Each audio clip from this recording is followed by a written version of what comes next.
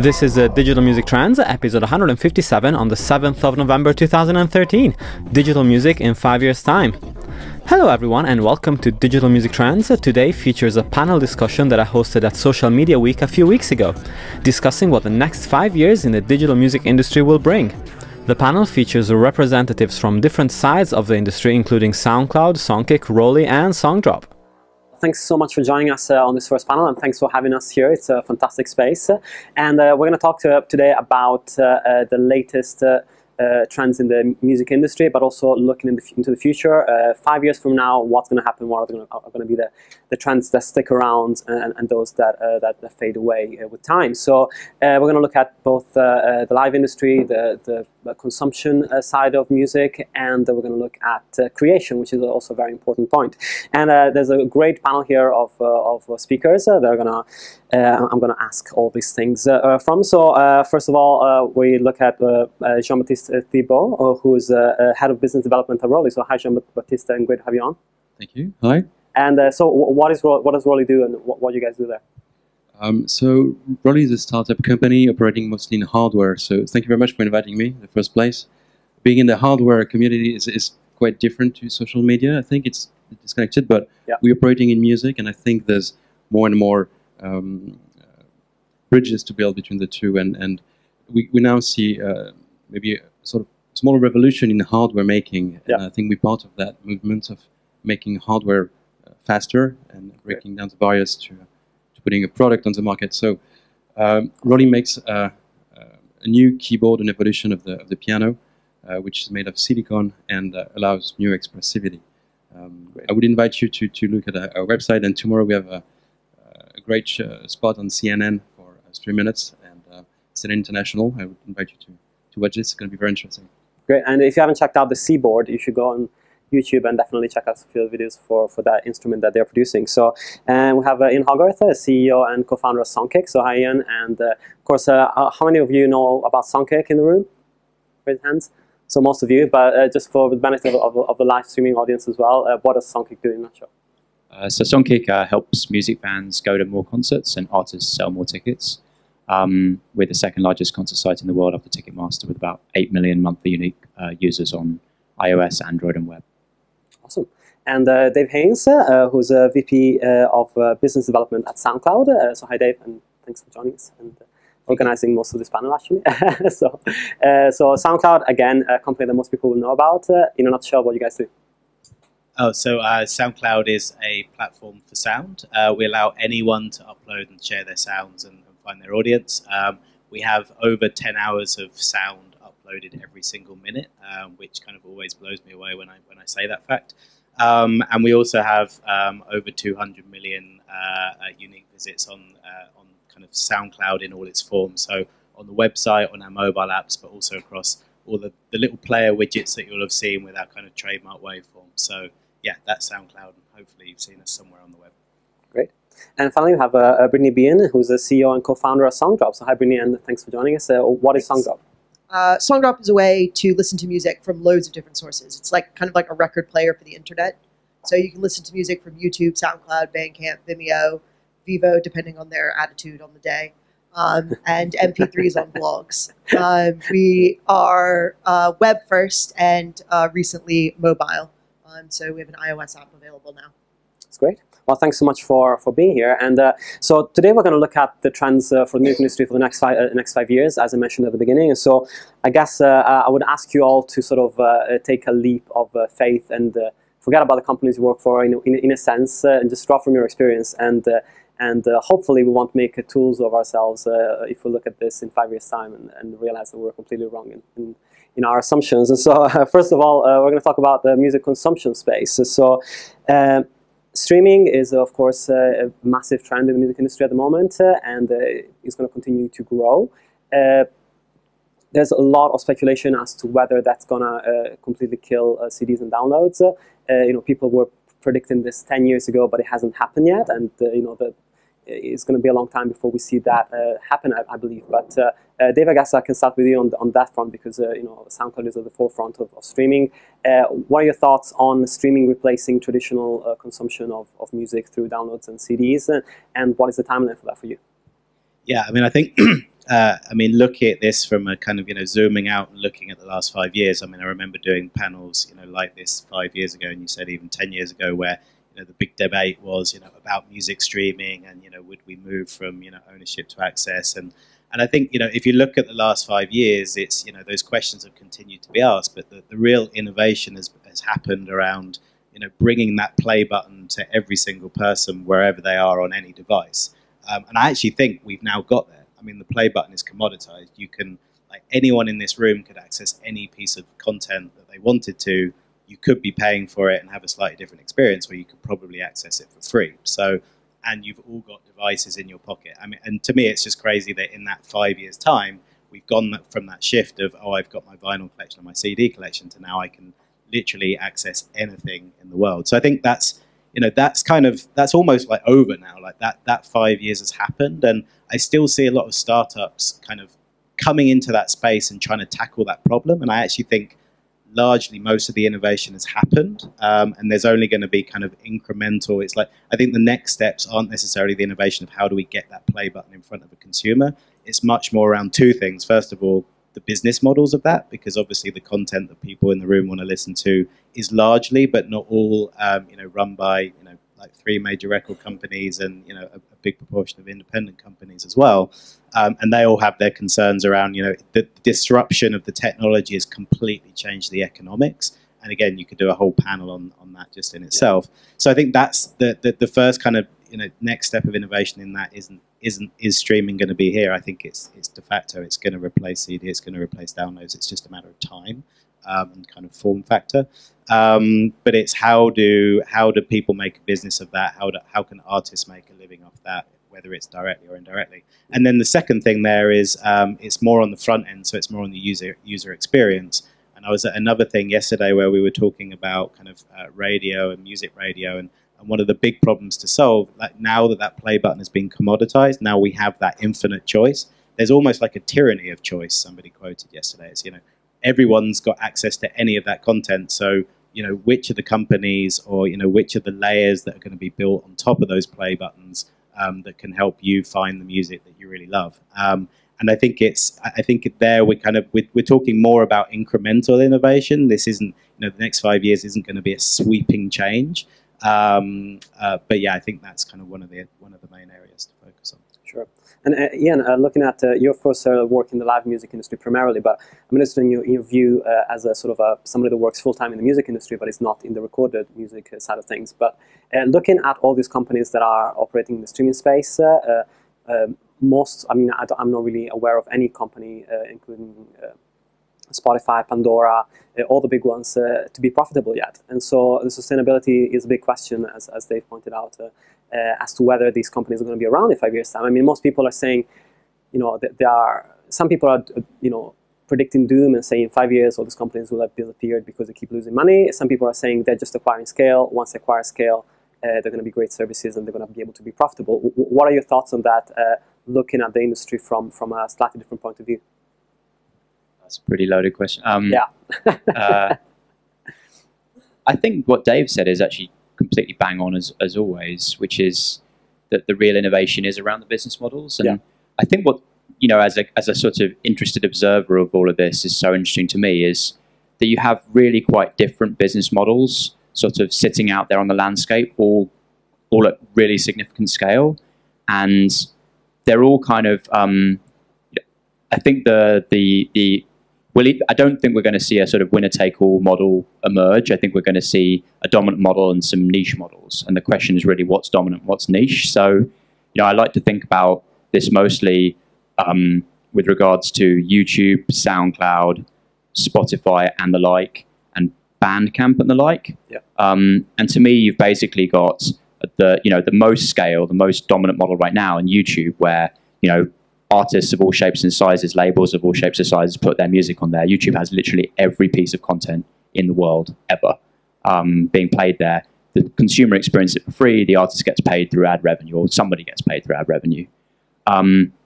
Then you've got the SoundCloud model, which I think is in some ways the most disruptive, because for me, it's always felt like it's reframing the question of what music is all about, which is from an artist's perspective. And I think it's actually about a sort of content loss leader that drives discovery and transactions elsewhere. And the artist is playing SoundCloud for the privilege of having their audio on there, and SoundCloud's doing an insanely amazing job of getting that audio anywhere it could possibly be, from, you know, offline, online players, whatever else.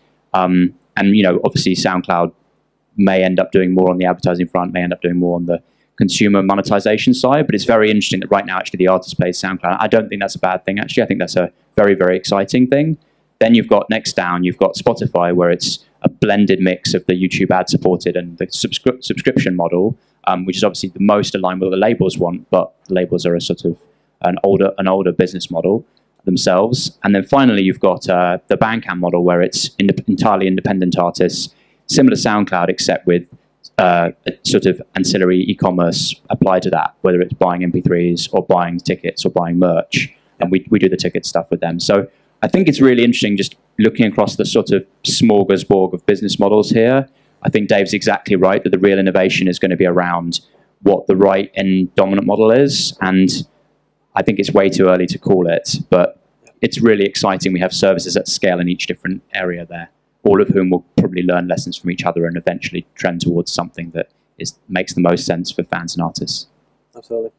Brittany, your service operates to consolidate in a certain way the content that is out there online to bring it all into one pot. Do you feel like fragmentation is an issue at the moment? And how do you feel like the music space is going to shape up in the next 5 years to bridge that fragmentation and perhaps either create consolidation within the companies that actually manage to stay in business, or amongst the content that is put out there by all these different companies?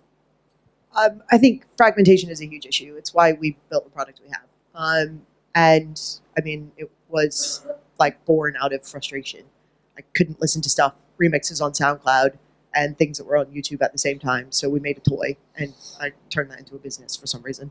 I think, you know, in the next 5 years, what we sort of see happening is it's kind of a trend into moving away from this kind of traditional rights model. I don't think that that's ever going to go away. I think there's a place for labels, and there always will be. But I think what we're seeing now is a lot of artists put their stuff directly onto YouTube or directly onto SoundCloud, and they use that as a monetization platform. Like, you know, especially all these kids coming out, putting things up, having like 1 million channel subscribers on YouTube and making like way more money than I'll probably ever make when they're 17. And I think that's what's becoming disruptive. And the kind of catalog fragmentation is easily solved. There's other companies out there that do what we do. We don't sit on our own little pedestal of coolness. There are other people doing it, and more people will probably come along and do it as well.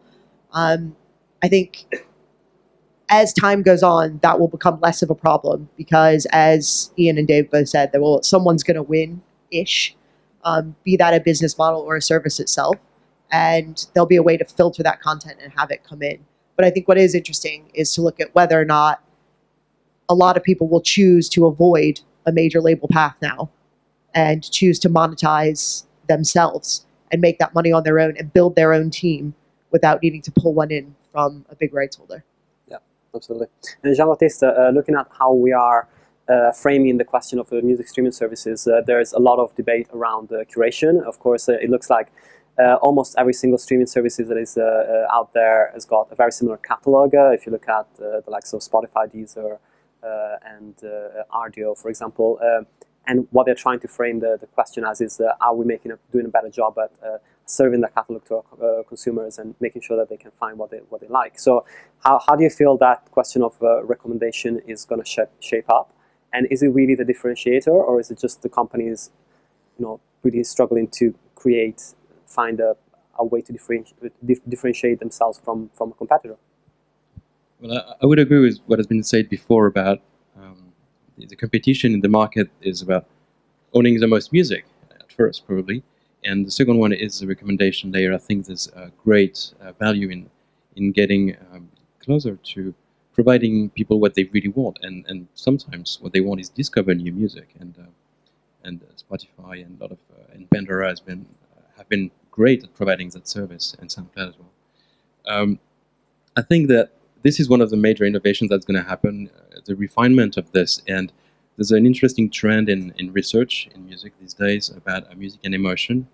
and going, starting maybe with a cliche of music makes me happy or makes me sad, and I want to make music. I want music to make me feel in such a way. Emotion is always at the root of our decisions, and we choose music to create an atmosphere of ourselves to feel in a certain way. And research goes in very sophisticated details now. And I think if you link all this qualitative data with the more quantitative data of existing recommendation services, we will find some very interesting way of tailoring more the search towards the things that you really want to hear. Yeah. So I feel that recommendation is certainly one of the great tool and innovations that is going to support better access to music. Yeah, of course. Ian, surprisingly, not surprisingly, but in a sort of convoluted way, Songkick has become actually a very important place to pull data from when it comes to finding out what you like. So, if some services are actually allowing you to log in with your Songkick details so that they can pull the data as to what gigs you've been to or what artists you're following on Songkick, and then generate recommendations on that front. Is that something that you envisaged when you started the company, or is it something that has come about sort of sideways, and how do you feel that's going to progress for the company in the next 5 years? I guess we sort of, I don't think we stumbled into being a platform in the sense that we've always been huge users of streaming services. And so for us, it was really obvious that if we were listening to music somewhere, it'd be really cool to know if the artist was on tour, so you can have more of that sort of serendipitous discovery that, I really like this song, and I didn't realize they were on tour. So we've always conceived of ourselves as a platform in that, right? And we have an API that's used by thousands of developers now, and pretty much all of the major streaming and streaming music companies. And that's very exciting, because I think it takes discovery out of our own little kind of area and extends it into the broader web of streaming. Yeah.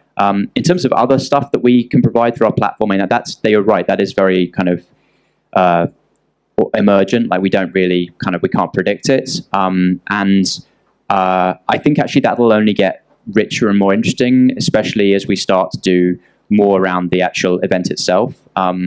We've just started doing some quite cool stuff involved in sort of, being present at the event as a company and doing stuff to facilitate the creation of the event. And I think the more that we actually get into the real world of going into a venue and holding up your phone and standing in the crowd, the more cool stuff that we can't predict will be built on top of us as a platform. But very early days there. Yeah, absolutely. And Dave, SoundCloud has got a mountain of data, of course, by now on what users are doing, where they're listening, what's happening on that front. And I was talking actually last week as well about the idea of geolocation as being the next frontier for recommendations and also for allowing people to discover cool new stuff that's happening around them. So how are you planning, have you got any plans to use that data? I know it's not being surfaced as much yet through the service, and it's more like a stats issue for artists that they can tell where people are listening from. But as an outward-facing service, do you plan to service that, or do you already service that as part of your API, and how do you see that evolving in the next few years? Well, I think that the data question is very interesting, because with a lot of for an artist, and at SoundCloud we focus heavily on the creators and not just the consumers. So I think there's one part is, yes, we need to use the data that we have to provide better recommendations, to provide better discover tools, etc. But if you flip that on its head and look at it the other way, like one of the kind of big disruptions that has arisen from that data, and not just the data on SoundCloud, but data from Facebook, YouTube, Twitter, like all of this stuff gives clues to the industry of like what's going to be popular next. So we have quite a lot of A&R people who will use SoundCloud, and they're like, they dig around because we allow anyone to upload. You're going to find an artist there first, like someone like Lorde, who's now kind of ridiculously popular and on everyone's lips. She said in a New York Post article recently that she put her stuff up on SoundCloud first, and that's where she went on. And we have people like Troy Carter, who's Lady Gaga's manager, pinging us saying, "Hey, I just found this singer-songwriter in Berlin. Can I get her details because she's fantastic?" And like we we think she's going to be the next big thing. So I think that's really interesting. And in the context of social media, and I know a lot of people in the audience are going to be interested in this. There's a fantastic company called Next Big Sound, and there's other equivalents like Music Metric here in the UK who are doing a fantastic job of pulling all of that data together, and then it's about turning that data into insight. Yeah. So I can now go to Next Big Sound and I can say, hey, pull me up a list of all of the tracks on SoundCloud that have had the most acceleration over the last 90 days. Sort that by the most number of followers on Twitter, and only show me the ones that aren't signed to a major label, for example. And that gives me a list. It's like, wow, that's talent.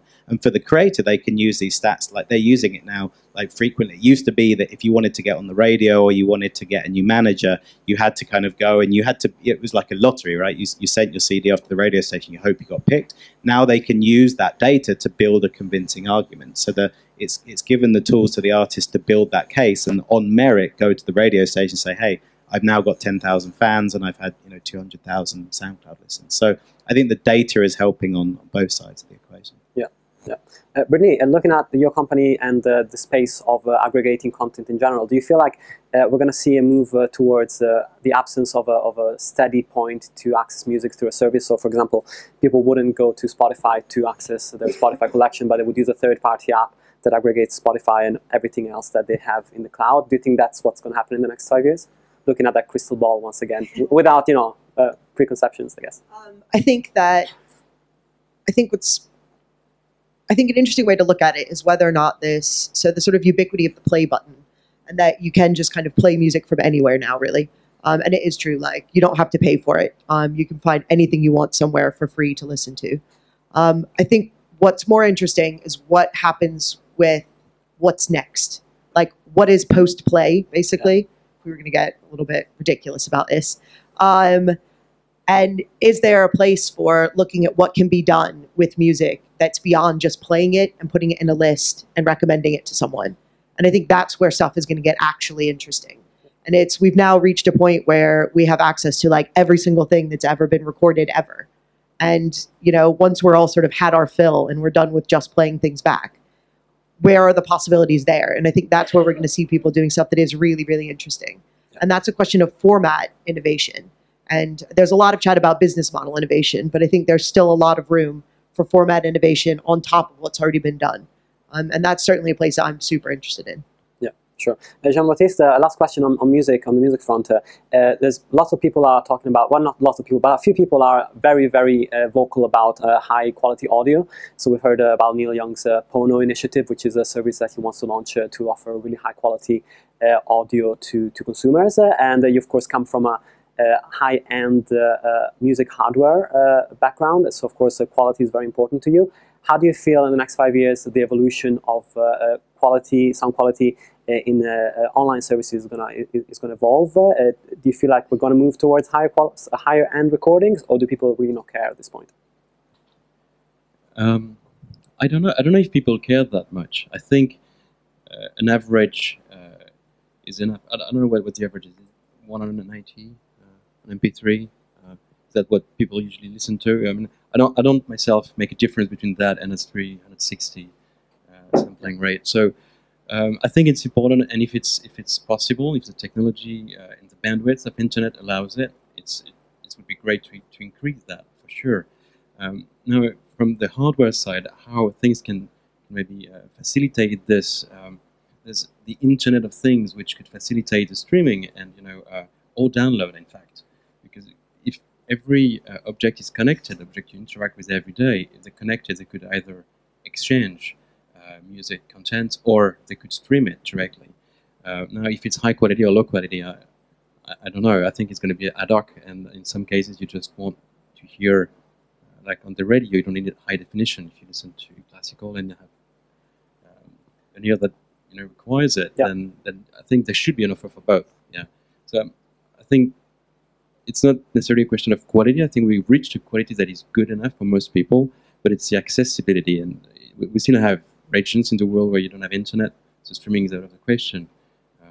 And I'm looking forward for big changes in the way music is distributed when we have solved global internet problem and also Internet of Things and connected devices that communicate without talking to a satellite first. Yeah. It's just one-to-one.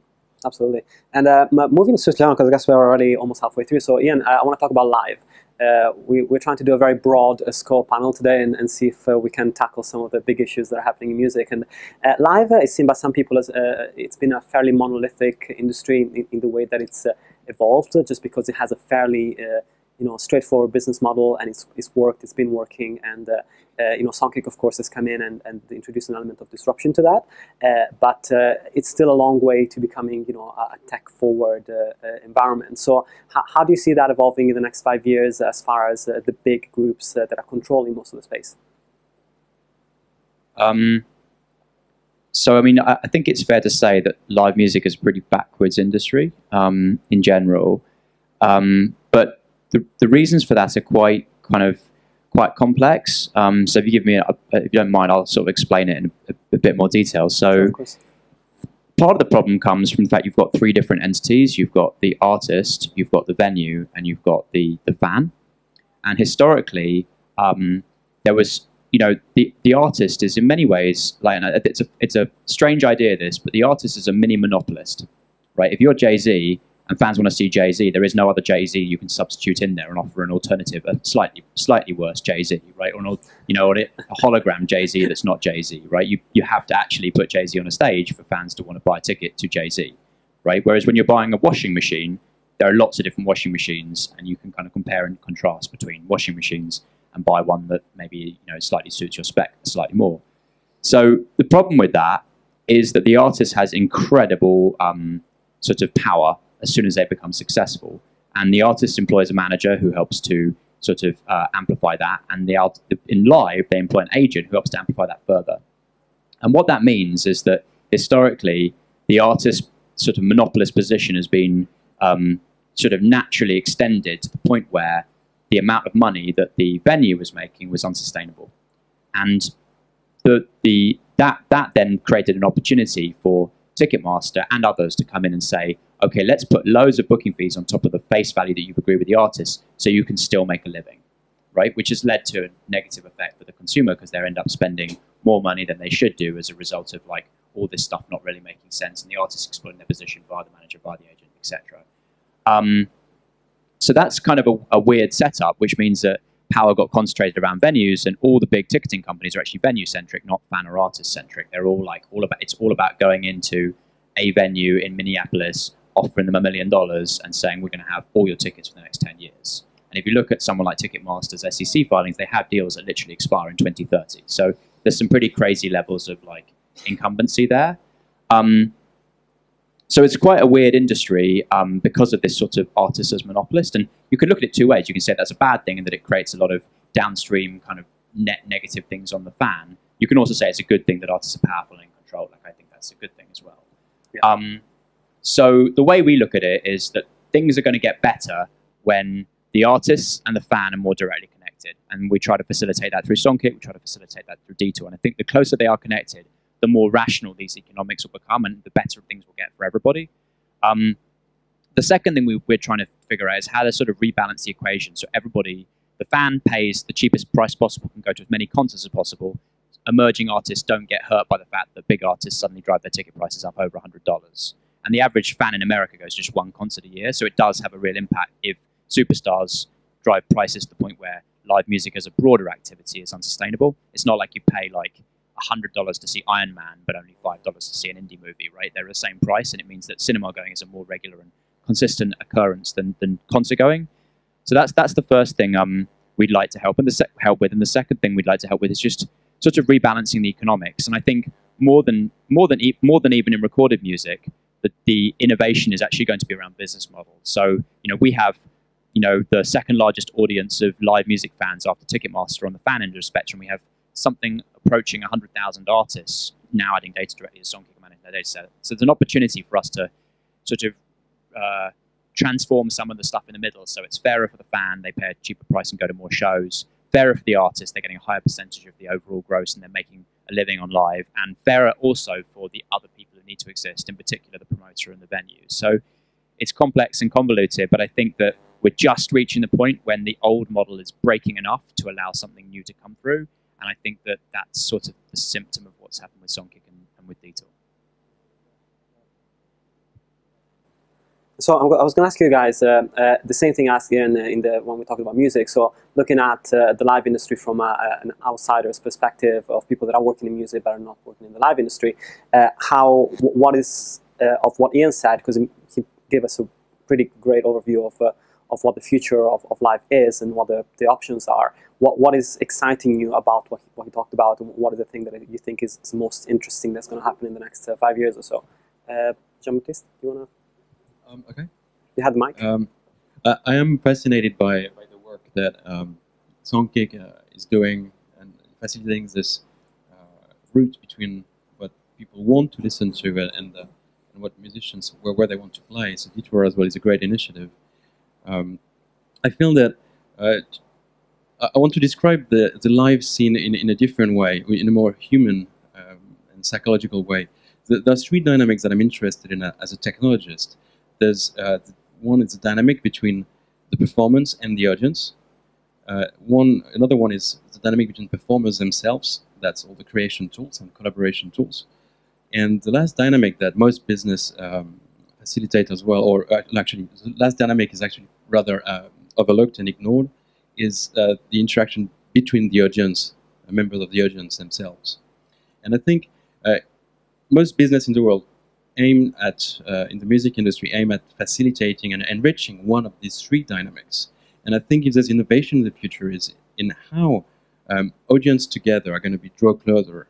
So there was this Make Light example that was suggested, which drove both actually performers and the audience together. But if you look at the access remotely to live concerts, how do you reproduce in a human the same experience that you would have in live context, but remotely?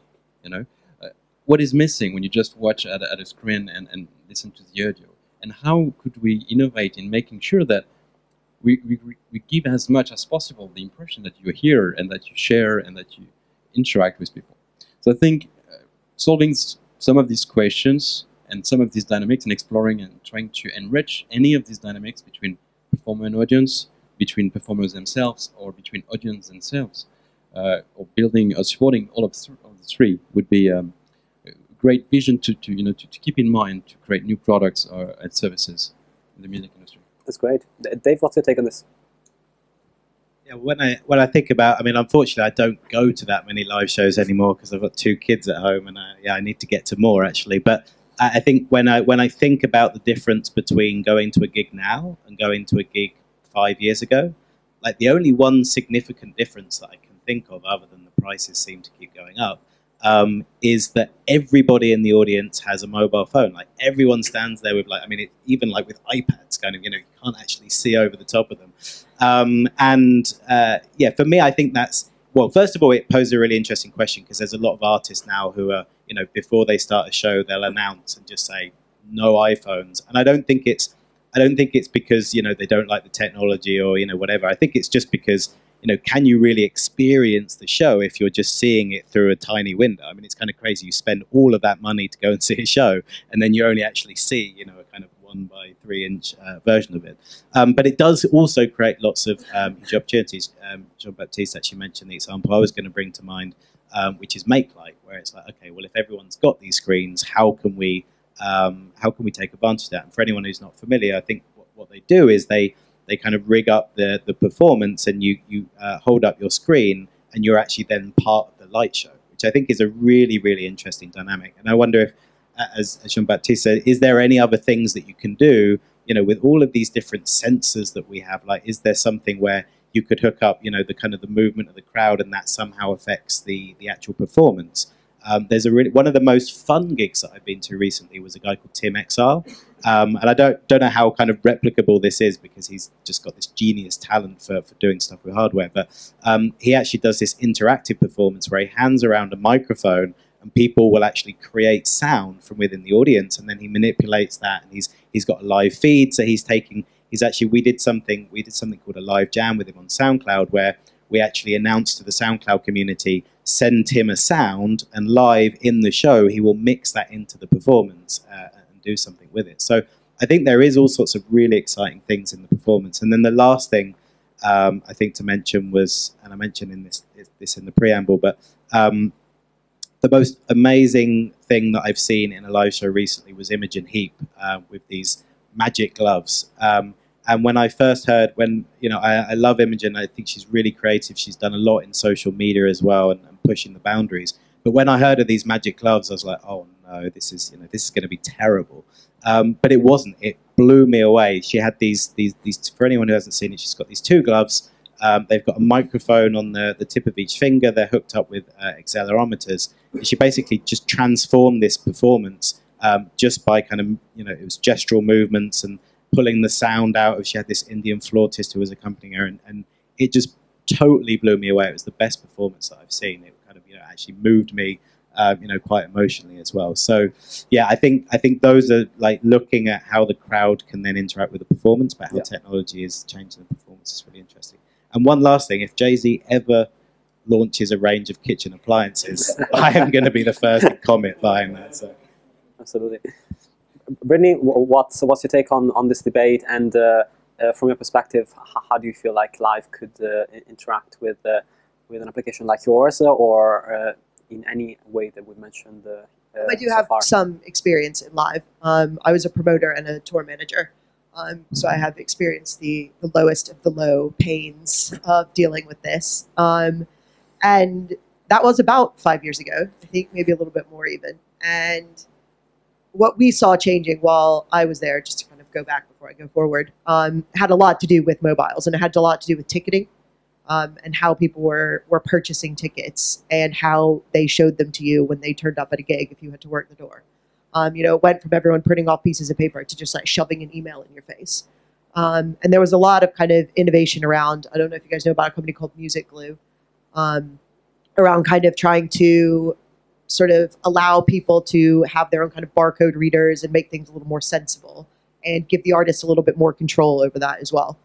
I think what's interesting around mobiles, which is a good point, that now everyone does have a mobile in their bag or in their pocket, is what's going to happen with the kind of newer technologies around mobile. So I'm going to hop on the iOS 7 bandwagon. But while everyone's been kind of like banging on about something like iBeacons, which for those of you, if you're not familiar with the technology, it's basically very low-powered Bluetooth. So it means you're kind of constantly like pinging something out and someone can ping something back to you. It's on all the time. And I think the idea of going to a gig, and maybe you're going and you went to see the headliner, you turned up early, you're seeing the people playing before, if they can kind of automatically send you something that like you were here and you saw this person, that could be incredibly powerful. And being able to sort of ping to you directly, like this is their website, or this is their Facebook page, or their Songkick page, or their SoundCloud page, and you can then follow that person from then on, almost as though you're kind of creating for yourself a sort of like perpetual breadcrumb trail of the music you've listened to. I think there's a lot of possibilities in the technology that's available with that to kind of help people get more out of their live experience and to help them hang on to that, which is something that is traditionally really difficult to do. How do you maintain the experience of seeing a band live? Because watching a video on YouTube just really isn't quite the same. And anything you can do to keep people's attention as well, because that's also a big thing, and to keep them connected is going to be a big deal. And there's a lot of possibilities there. And I'd like to see some people get in and do it. It's not really for us. It's probably more for you, Ian. But I think there's a lot of potential there. Yeah. And looking at we're moving into the last section, which is looking at the creators and how they're going to handle the next 5-10 years.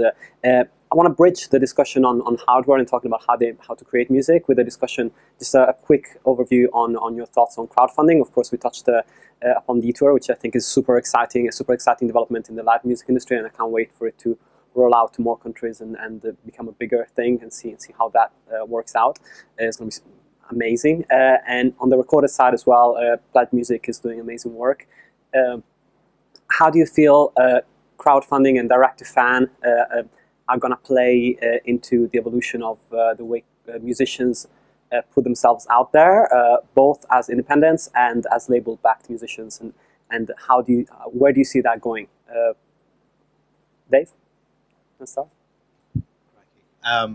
So the question is how How do you feel crowdfunding is going to evolve in the next 5 years, both for independents and for label-backed musicians? Right. Yeah.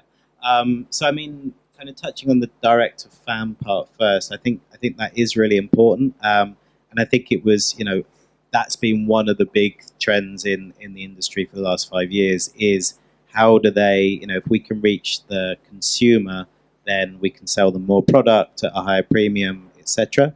I actually don't think in the last 5 years that's quite lived up to the hype. I think a lot of people were talking about it, and it was hugely successful, but maybe we overestimated like the size of the opportunity that's out there. And I think somehow it's the same thing. It's like with the, if I look at subscription music services, I mean, any subscription model, Netflix, it's only ever going to reach a certain percentage of the population. So I think direct to fan is really, really valuable, because what it does do is it kind of focuses on the kind of the real fans, the ones that are prepared to pay a lot of money, and then kind of extracts the appropriate amount of value from that transaction. Yeah. But I think it's important to not forget about the rest of the 98% of the population who might not be in that. I think one of the mistakes we sometimes make as the industry is, like, everyone in the music industry, and usually within the technology industry, we're always huge music fans ourselves. So we always, when we're building products, we always go from that mindset first, and we forget about people like my wife who might want to spend money on a show or on CDs, but like gets left behind. But anyway, I'm kind of going off topic slightly. But when it comes to crowdfunding, I think that is, we're seeing on Kickstarter, there is projects where people feel so passionate about them.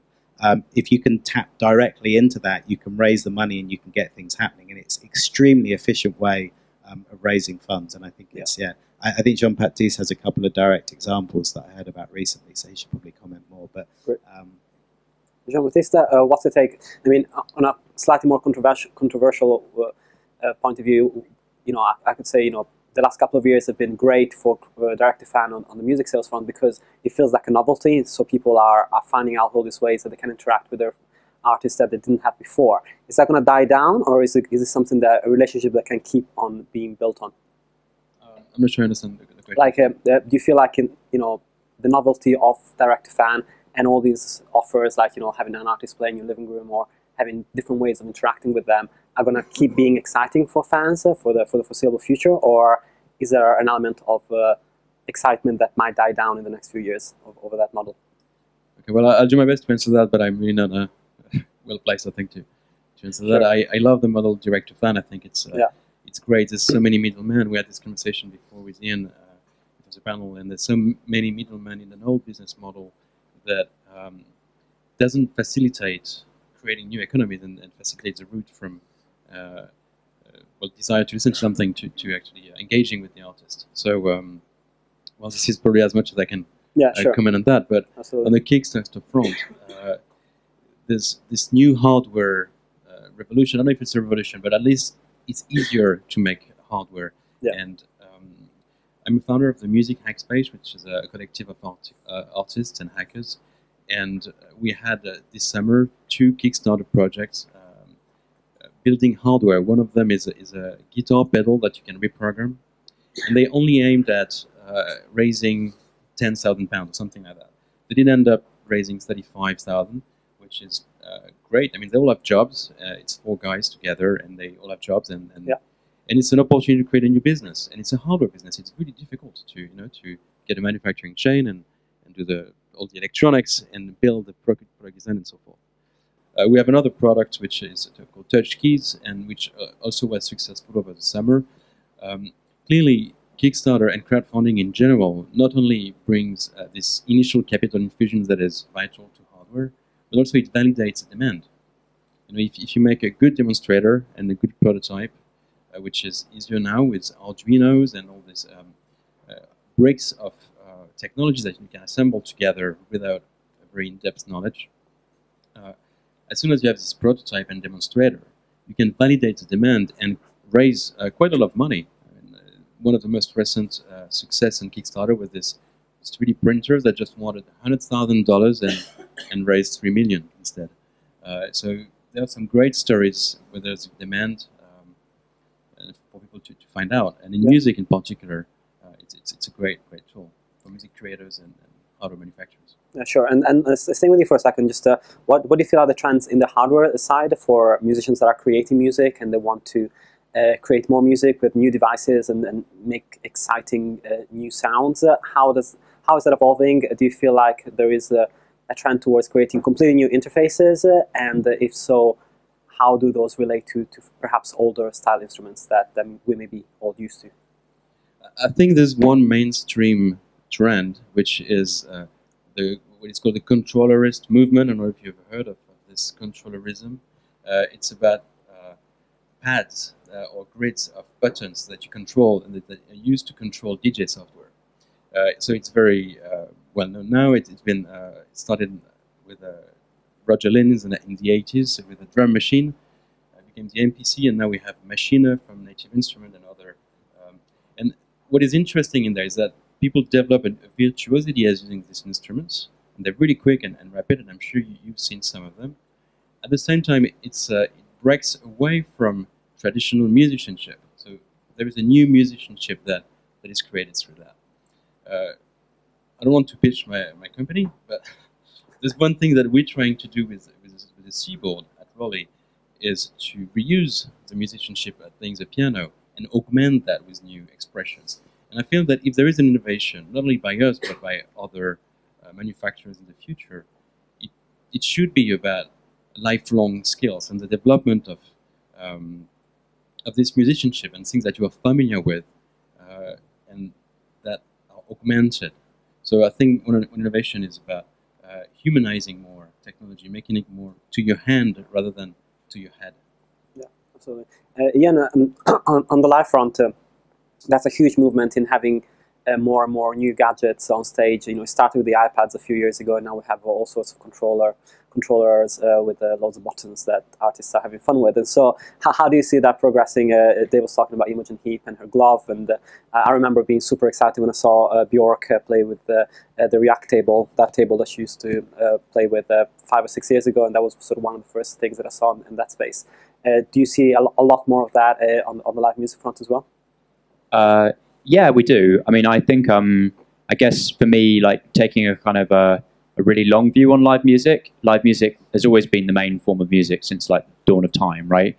But there was this one like major crazy change when someone invented like massive amps, right? And you could go from playing to a bunch of people in a room to like a field full of 100,000 people. And I don't think we've seen anything come along that's at that level, but I think, we'll see more stuff that does change the live experience with cool hardware stuff there.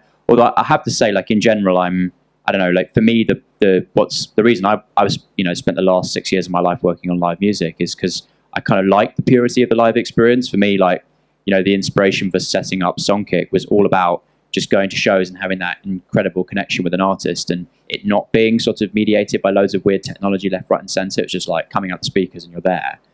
And I think all of, just to sort of loop that back to crowdfunding, I think the exciting thing about crowdfunding and crowdsourcing is that I think the web is increasingly allowing us to take the emotional energy you feel when you're standing in a room in front of one of your favorite artists, listening to them play and looking at them being part of a crowd, and figuring out how to sort of bring a bit of that energy online in a way that enables either that experience to happen more efficiently, which is things like Detour, or just more generally the artists and the fans have a sort of more productive relationship. And I think Kickstarter is probably one of the best designed products of the last 10 years. There's so many ways in which it's brilliant. But I think more than anything, what they've managed to do is they've managed to capture the emotional connection between an artist and a fan. And lots of different fans. A fan will pay $1 for something, a fan will pay $5,000. And when I go on there and I back Spike Lee's latest film, or my friend's game or something like that, like the emotion I feel is one of the most emotional experiences I have online. And I think that everything interesting that's going to happen from crowdfunding, crowdsourcing is really going to be about figuring out how to do such exquisite product design that you manage to do justice to what a fan really feels when they love an artist and what artists really feels when they're trying to communicate their art to their fan base. Yeah, absolutely.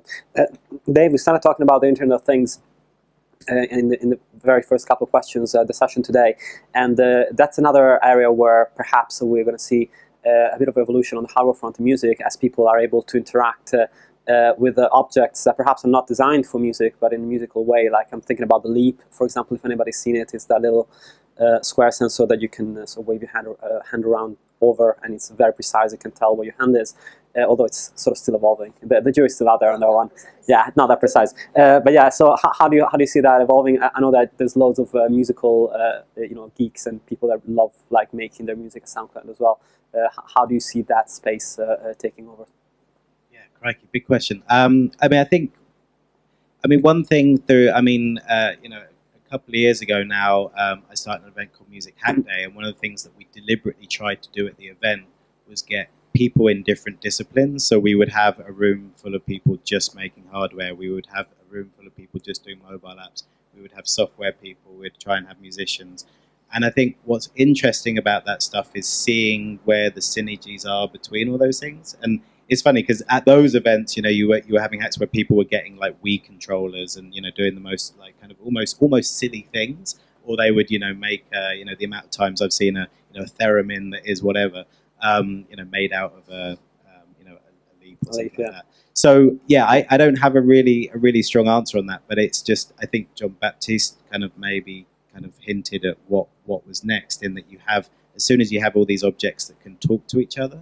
And not just connected devices, but things that can be interacting and exchanging data, and also visualizing some of those things as well.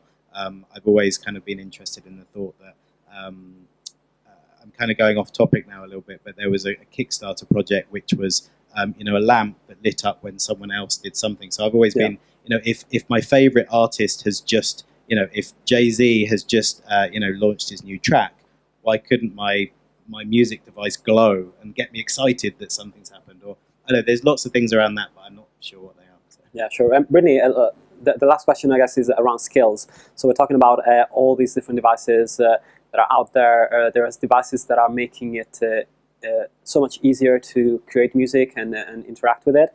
And there are also some devices that perhaps are not designed for music that might allow people access to music making facilities without actually actively having to go out and purchase a keyboard controller or anything like that. So how do you feel skills end up entering into this equation? And do you feel like people need less skills to do music, or is it just an evolution of the process? I guess that kind of depends on your definition of music. Yeah. So there's a number of apps that exist now that are kind of sort of straddle between kind of a sort of pro-am application and a toy. I think one is, I don't know if you guys have seen it, it's called Figure by a company called Propellerhead. And it kind of brings sort of three things together, like a drum machine. It's got a bass synth, I think, and a lead synth, a keyboard.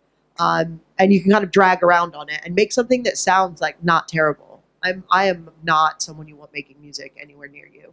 And you can kind of play around with this thing and it doesn't sound like shit. And I think there's this kind of movement towards allowing people who don't have any sort of knowledge about music theory or any actual practical skills to be able to play around with sound and make something that doesn't just sound like completely horrible, which is what I would sound like if you handed me like a piano. Whether or not that will translate into people actually doing kind of productive things in music, I think is still to be determined.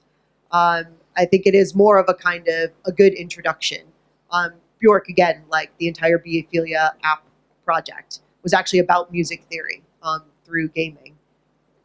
And I think there's a lot of interesting stuff to be seen in whether or not someone can find a way to bridge that gap between these sort of music toys and helping that become a process to turn someone into more of a professional musician. Yeah, absolutely. And I just wanted to jump in on that because it's a topic that I think we at SoundCloud and myself personally are very interested in. There's always this debate of is it bad to put these tools in the hands of amateurs, and does it water things down? And I think if you are a professional musician, you always feel like, well, two things. It's number one, it's kind of a threat, but it's also, well, hang on, I've spent all these years and somebody could just pick something up and that isn't really music.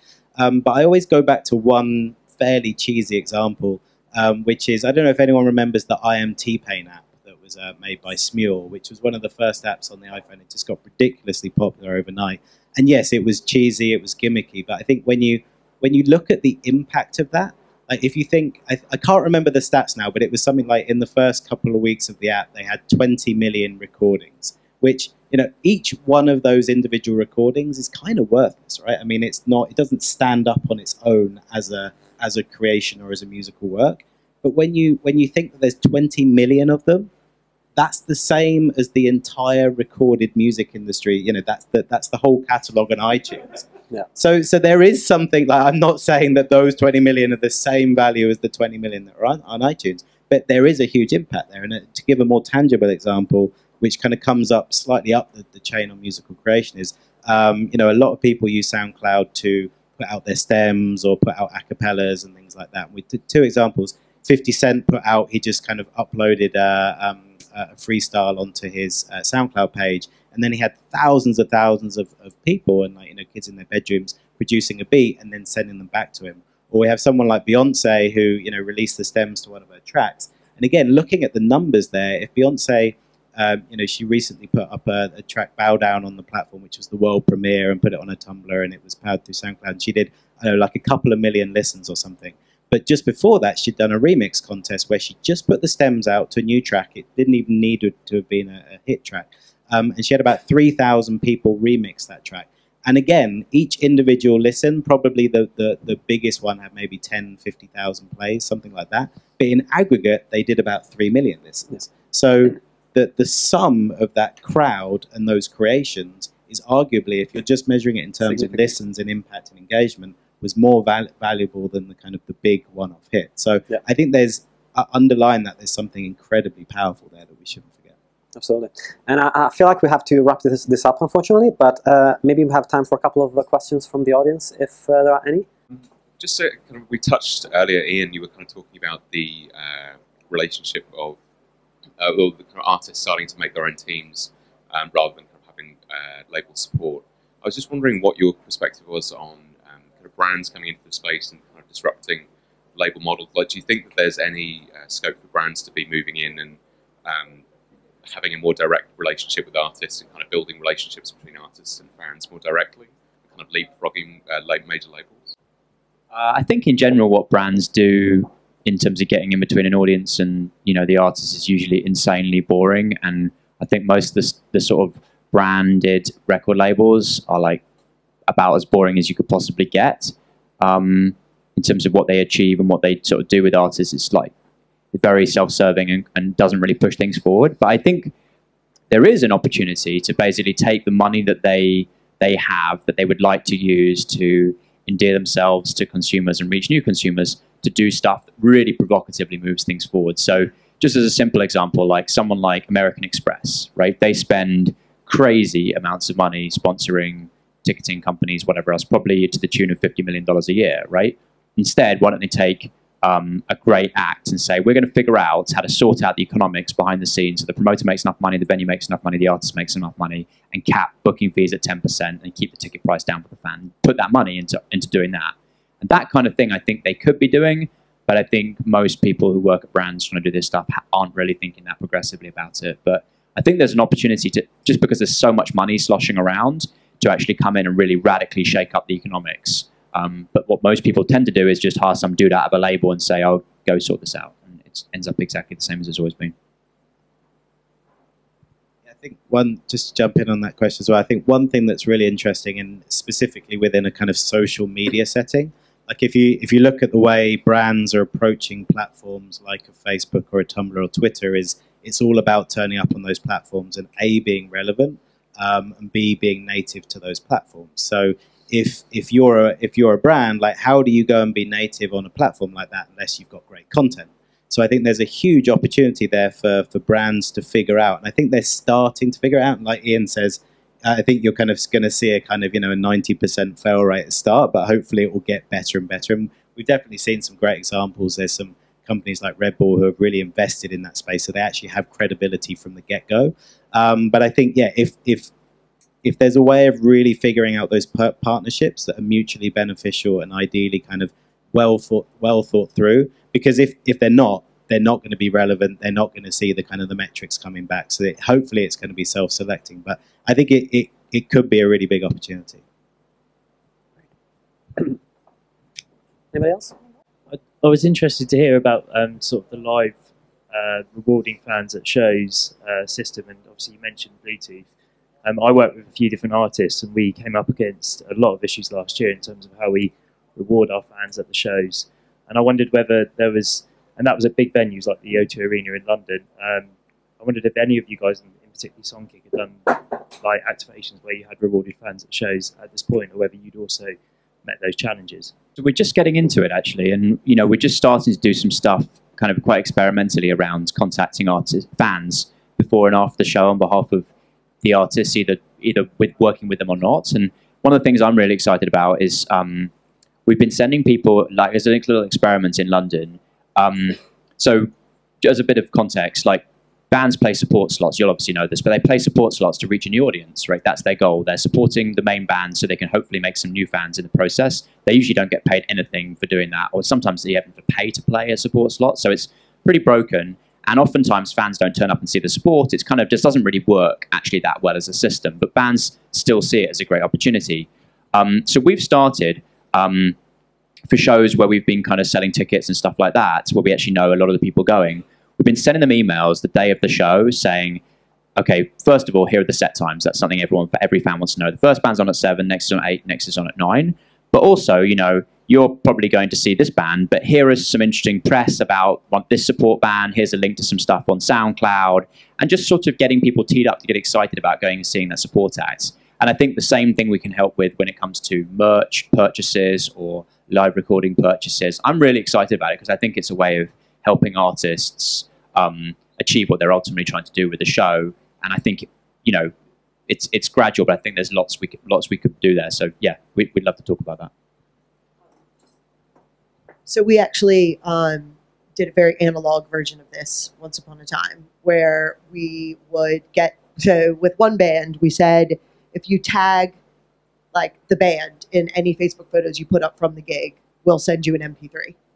And this must have been 2007.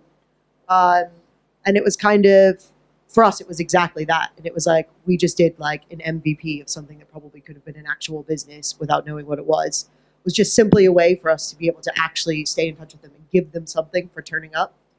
We did it with a much bigger band who played on a massive show in Coventry, where everyone who went and tweeted about it, we sent the album to them, like a digital copy of the album. And that was like a number 3 album last year. And I think there are ways to do it without having to rely on services. Like, you can hack that kind of stuff yourself if you want to. You just have to be a little bit creative about it. And eventually, people like Songkick, and I'm sure there will be other people as well, will come up with other ways for you to kind of have those relationships. You can definitely do it yourself and just kind of test stuff out and see what works for your fan bases. Hi, this is kind of a big question, but it's to tap into the point about trends, though. And what I want to ask really is, does the panel think we're getting to a stage when there's actually too much music out there? There are too many bands at the moment, and we may end up in a stage where people can't process that anymore necessarily. I say this as someone who works in radio. We do look, and Dave, this goes back to a few of your points. We do look at the social data and the fan bases they have and the play counts of these big artists can't necessarily, and that has a big part of what we cover. I've also worked as a music journalist for indie sites like Drought and Sound. The quietest I've seen on the inverse that those younger bands, those more niche bands, have a bigger and bigger problem in getting any kind of visibility out there within the social space and within those sites as well, which then has a knock-on effect on the ability for people to create fan bases, because they can get exposure for a song, but the ability to create a sustainable fan base off the back of there being too many bands means that we may not have that glorious model that we can hopefully tap into to create, crowdfunding to get the kind of data that a radio station might care about in the first place. Are we at a risk where this may actually collapse because there's simply too much information out there? I think there's a couple of strands to that, actually, and somebody, Ben Drury from 7 Digital, had a very similar question on a panel yesterday, and he said one thing that I had never considered, but he said that actually for the services themselves, they're asking themselves that question. It's like, oh crikey, only 10% of our catalogs are actually getting accessed, and some of the engineers are starting to say, can we just delete some of this crap off our servers? So there's some serious logistic problems. They also have and this is more with consumer music services, but you also have the problem of people creating sound alikes, and anyone can upload any content through TuneCore. And obviously in SoundCloud that's in spades, and that's part of the beauty of our platform, is that we have the broadest spectrum of sound possible. From I have the first 2 minutes of my second baby's life on SoundCloud. I also have like my son's singing happy birthday, etc. So yeah, but to address the other point, I think it comes back to the tyranny of choice, right? And that's where I think in the next 5 years, now we do have that choice. That's where some of this innovation is going to come from. And I think there's a couple of ways of solving it. Like, first of all, if you think about a music service, you zoom out and you say, right, on a platform like Spotify, maybe every service has the same 15 to 20 million tracks. Now, you cut that down, and being Pandora is one of the kind of the most listened to music services, they only have something like 700,000. So you certainly don't need to those 20,000. But then if you look at you mentioned radio, if you look at NRJ, a radio station in France, at any one time, they've only got 10 tracks on the playlist. Yet, like, the majority of France is listening to that radio station. So you don't need the whole catalogue, but it's what is your role as a curator in that? Like, NRJ have said, right, we want to cater to a mainstream. We're going to say, right, these are 10 tracks. We're going to put them in rotation. So I think there's a huge role for radio people to come in and say, this is how we can program better. And then there's the technology side, which says, well, how can we take all of the data cues from social media, like, so what's buzzing on Twitter, or how many plays it's got, and be building smarter algorithms. And yeah, again, you could do another 2 panels on this, and I'm almost kind of bored of the human versus machine curation topic. But it's so relevant. It needs to be solved. Absolutely. I think we might need to close it down because we're like 50 minutes late, and I don't want to make all the other panels late. So thanks so much, guys. It was really good fun, and I hope you enjoyed it. And that's all for this week. I really hope you enjoyed the panel. Have a great week, and until next time. Check out digitalmusictrends.com and sign up to the weekly newsletter.